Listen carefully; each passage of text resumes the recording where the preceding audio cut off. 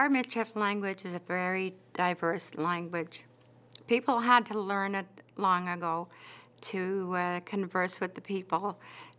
They used to do a lot of trading and with the furs, and they had to learn to speak the First Nation language like Cree, Soto, also French and English. When you hear the Michif speaking on the DVD,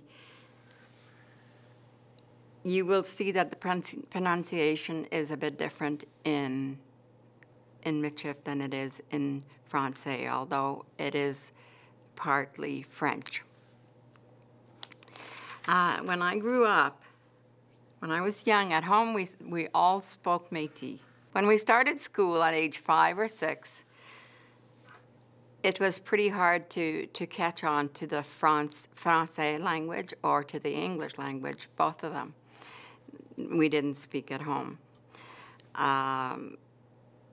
But it's very, very close to my heart. It's in my family's language. It was the main language here in St. Laurent. It's quite shortened compared to the Francais. The vocabulary is not as broad. And the reason I'm doing this project is because it's very, very dear to my heart. It was my parents' language. It was my first language, and it's slowly dying. They're losing it.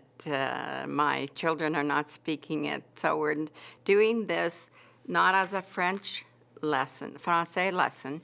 We're doing it to preserve the Métis language that our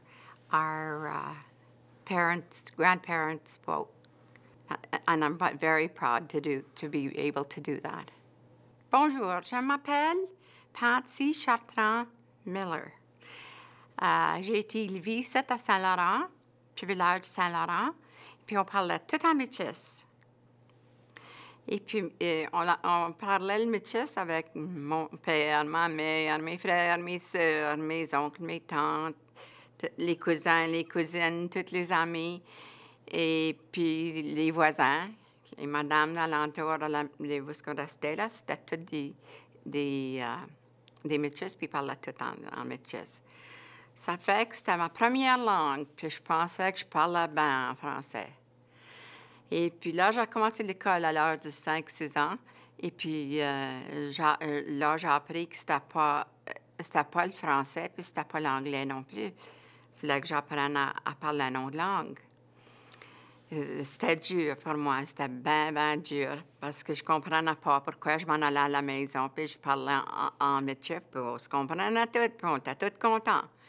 Oh, c'était une langue, le Michif français, c'était une langue qui a été appris parce que le monde parlait en Michif Cree, en Michif Sautu, en Michif français, puis en anglais.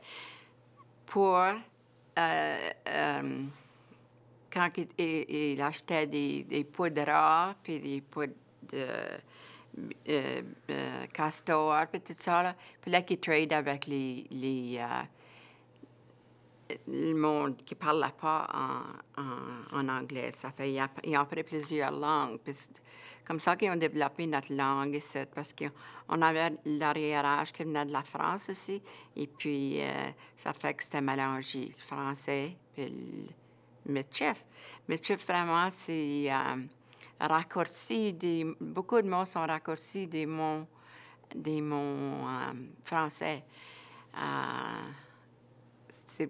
À la place de dire petit, on dit petit.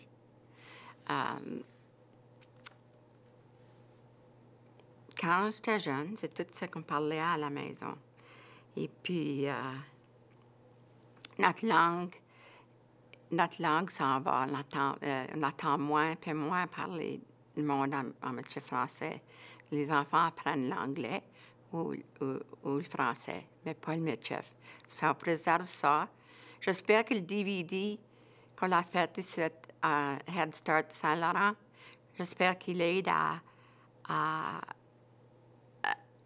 qu'il aide aux parents pour parler avec les enfants, pour apprendre cette langue-là de nos grands-parents, de notre arrière-âge. Puis ça a toujours été dans mon idée de le préserver d'une manière ou d'autre. Et puis, ça qu'on a fait ici, là, puis je suis bien contente avec ça.